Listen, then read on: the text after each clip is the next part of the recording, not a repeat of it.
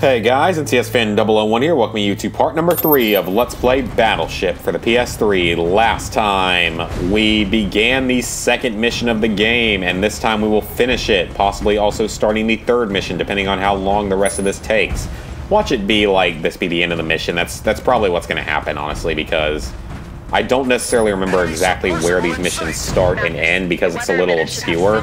They all take place on like the exact same sort of areas, so it's a little hard to tell because they all like take place in almost the exact same areas, just sometimes in reverse. But I know that the end of the mission in this one's at least a solid 5 minutes away, so I didn't do horribly with cutting off the video there. I probably could have cut it off right before the defensive portion would have been a little bit better. Okay, we're going to grab that, and we are going to keep on moving. Grab that. And we're going to kill him.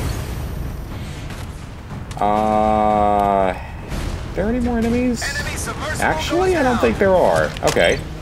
Let's go into the battle mode and see what we can do. Ooh, lots of new enemies.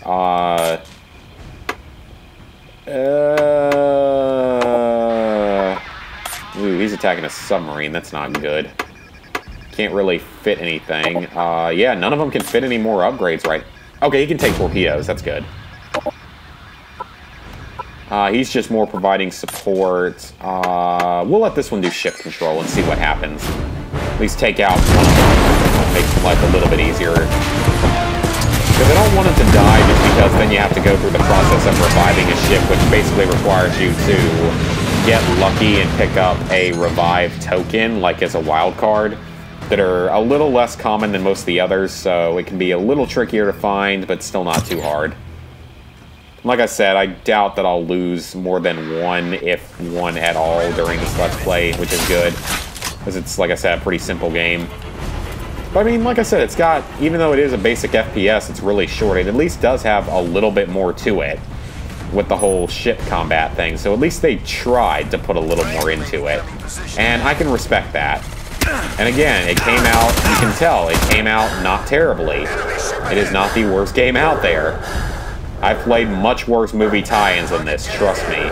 When you're a trophy hunter, and you turn into, as Carlos would say, more like a Hakum, which I can understand him saying that because of some of my trophy whoring habits, you will play all sorts of terrible movie tie-in games, though I've mostly cut out doing those. I don't really do too many more of them, which is probably for the better. Although, ironically, while I say that, my 240th Platinum is going to be a kid's game, so maybe discredit some of that statement, I don't know. He's dead. Black Ops 2 will be in the near future. I don't know exactly when I'll get it, because this is still being recorded on the same day I finally finished off Tower of Babel, which, as I've said before, gave me just way more trouble than it ever should have. I mean, it took me probably like 30-plus tries over the course of 3 or 4 days with a certain partner. Now, that did include the failures of not getting the EMP grenade fairly often, like probably one in every other run didn't get the EMP grenade. Step in it. Some of you guys might not even know what I'm talking about. Anyway, let's go ahead and go back into this with our new upgrades and see what we can use those on. Okay, you can use leadership. You cannot use anything. You cannot use anything. Dang it. So we got these radar cards that are pretty much useless. The radar cards are about the least useful because they just increase the attack range of your vehicle, which isn't really that important. And we got some platforming here, and we made it. Yes, there is a bit of platforming occasionally in this game, which makes no sense at all. Why they would think that's a good idea, I don't know. They did. It's not. That's all I need to say about it. It's platforming in an FPS game. It's like putting stealth in a Killzone game. Oh wait, Guerrilla did that.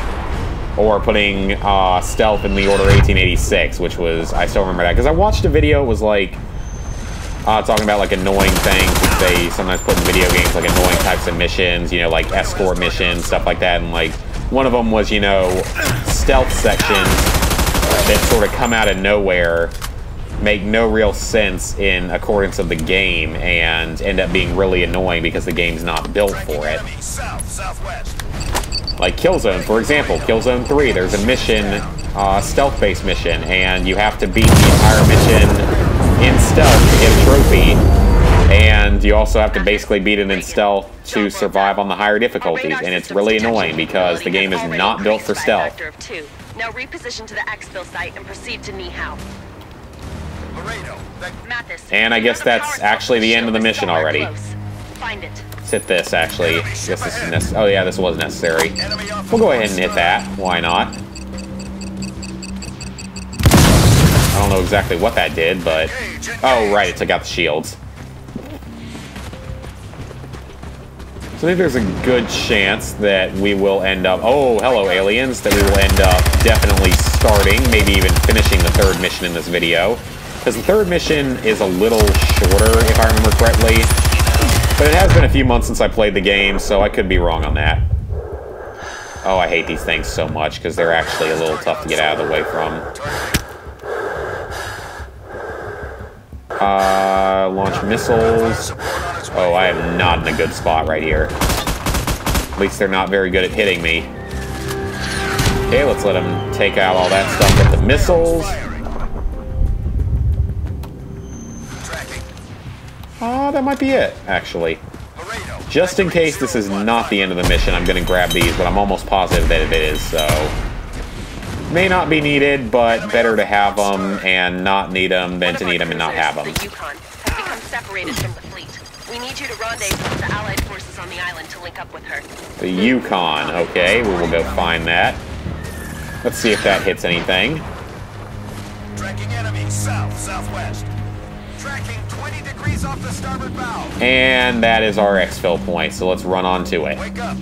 Alright, second mission is done. So since we're only on like 6 minutes, we are obviously not going to end it off just yet. It's a bit early to end this one off. Even though we're going to get like a minute-and-a-half long cutscene, probably. Mathis, Command Pacific Fleet believes the aliens' plans are to divide and conquer. By killing our comms, separating us with these weather spheres, or scattering our fleet. So if we can reconnect with the Yukon, our chances become that much better. But be advised, an alien turret is preventing the Yukon from rendezvousing with the rest of the fleet. Your orders are to find Captain Franklin of ONI. Lead him and his men through a series of bunkers dug into the cliffside. Blow the scramblers inside the bunkers to allow our fleet to enter support positions. Then head to the turret so that Franklin's operatives can disable it. As long as that massive turret is active, our fleet is scattered and ineffective. Time is a factor. Every second these things are allowed to continue unchecked is a second we just do not have. So hurry. Alright then, like I said, I think this third mission is a bit shorter. Last communication requested backup near the bunkers overlooking the cliff. But be advised. Alright, let's climb on up this hilltop. Yeah, I think this one's a bit shorter, so we'll probably just go ahead and do this whole mission in this video. Or I'll cut it off right around the halfway point, because I do remember this mission a little bit better. Enemy ship ahead. Alright, so let's go on and start running up the hill. And we got a couple of aliens in the area. Any... Nope. I wonder if there was like an ammo box, but I guess I don't really need it yet, because we just started and we got full ammo. So at the start of every new mission, you will switch back pretty much always to the M4 and the pistol. Let's go ahead and start moving our ships into position, though. That would actually probably be a very smart thing to do. Okay, this mission is a little bit more unique. You see this red circle area? Anything inside of that is lava. You cannot send your ships inside of that, or they will get just absolutely destroyed by this turret. So do not send your ships into there, or they will die. End of story. And now they're all outside of it, so we should be perfectly fine, and our wild cards reset. Like I said, all we got right now is a ship repair, which could be useful later. So you do have to be careful with that. Definitely do not send them in there. That is a very easy way to get a ship wiped out very quickly in this mission. We could take the crawl, but there's really not much of a purpose in doing that, just because we are going to get another new weapon in this mission. So far we have seen the assault rifle, we have seen the pistol, we have seen the alien weapon, or the alien machine gun, and we have seen the grenade. There are 2 other weapons in the game that we have yet to see. With a different water displacement just offshore. A different water displacement. Blah, blah, blah, blah, blah, blah, blah. I care so much. I have so many feels right now. Here, the shotgun. This is a very useful weapon. This will one-hit kill many enemies up close and will do lots of damage to tougher enemies in the game. And we can't get up to that just yet, unfortunately, as you saw there. I will do so, because the shotgun is highly effective. Reloading! While we're here, though, let's go ahead and switch back into this, because it looks like it might have been like a checkpoint-style section. Oh, crap, he's moving into the danger zone. We're not going to let that happen. I am not losing a ship this quickly. Submarine needs the range increase. And... actually, you know what? I can do this real quick. I can take this one out, hopefully, or do a lot of damage to it, hopefully. Oh, I'm not doing that much damage to this thing. Crap, I probably wasted that ship assault. Okay, I didn't entirely waste it, but I don't... it's gonna be close. Yes, okay, thank God. I actually finished him off. That could have been a bit bad if I didn't effectively use that. Alright, so he'll move out of the way. Yeah, we're fine. We're fine. So we don't get any support during this mission. That's quite unfortunate. Until later on, at least. So let's run on in with the shotgun and hope that I don't die quickly in the process. So we killed him instantly from pretty long range. So yeah, shotgun, a little more limited on the ammunitions. And very slow to aim, and that's going to end up getting me killed. Yeah, I sort of saw that coming. I mean, it's just... the aim in this game is not good. That is one thing that I really do need to complain about. It's so slow and so clunky pretty much no matter what you do. Alright then, that is our second death so far. We are on the second hardest difficulty, but that's really not saying much for this game, so that's a little bit embarrassing that I've died twice so far on that difficulty. I really should not be. I probably really should have just taken that a little more cautiously and would have been fine. And I guess that means I lost the ship assault as well, so that's kind of unfortunate. Yeah, put the shotgun to work. We don't have all day. Or you could maybe help a little bit. I mean, that would be kind of cool if you wanted to do that. Okay, let's kill him off. I don't think these guys are like infinite spawning though, so it's probably better that you take him out. Now, peg bomb. Shotgun also fires pretty slowly, and that one did not kill him in one hit. They usually do, at least up close like this. Or they do if you get him like in the right spot, not always. We got ammo crates in here, and we got another assault rifle. Great. And now that we did that, let's go ahead and go back to ship combat. Okay, he's gonna be in a really bad spot, so I'll move him out just so we don't take any risk. And we will use ship control again just to be safe, you know. If I can not miss entirely on my first shot when it actually can do some damage at first. And I think we're gonna have it. Yeah, we got him. Usually that's gonna be enough to take out any ship provided you can use it quickly, so that's usually not gonna be much of a problem. So he'll move out of the way. We'll improve his armor.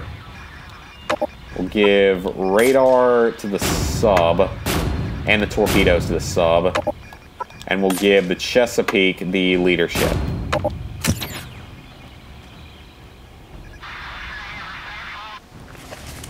Okay, we did that. Okay, you're friendly. I almost shot at you because you looked a little bit like the alien. Okay, so in that section, you're just gonna get like hammered from the water. So, well, I did it this way because I felt like it. So, screw you, whoever is trying to help me. Even though I definitely appreciate your attempted help, because I almost died there and probably would have died on the highest difficulty. So, I guess I appreciate the help. I mean, there it's just you get killed by those by the ship that's there and shooting at you. That's really the only issue with that. That's obviously what's hitting you if you really look at it. Okay, they're all good, so I can go ahead and plant the charge. And we have to run away. You only get 5 seconds. And there's this guy up here, too, camping out. So we'll get him in a second. Great job, Mathis. Each scrambler you take out opens another support position. Was Mathis even the name of the character from the movie? I don't even know. Like I said, I've never been able to sit through the whole thing in a single sitting. Chesapeake is taking damage. Ooh, one of the ships is starting to take a bit of damage. Can I get to that? I hope I can because I can use that. Good. Definitely helpful. We'll put this out. Shredders incoming. Nice job. Shredders. That's never a good thing. Where's the shredders at? Let's go. Behind me. Great. Okay, I really need to get a ship into a support position, but I mean, like I said, that stupid turret's going to be in the way and make this a lot harder. Okay, this one's kind of losing its health a lot, so do that. Give the submarine torpedo and move the submarine into this position so it can't take it anymore. Move you into that position. And he will stay there for now.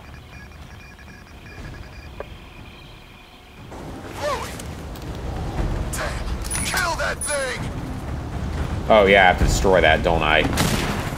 Oh great, and I don't have a vehicle that can take that out instantly. I will have to wait, so let's just wait a second, because they gotta move into position and so. Oh, oops.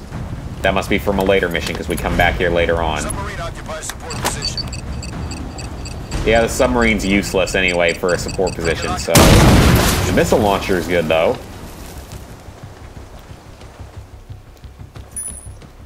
Alright guys, given what's coming up, we still got probably 10 minutes or so in this mission, especially with the cutscenes and stuff. So, next time we will continue through and finish Mission 3. It'll be the last video I record in my first session. So, see you guys then.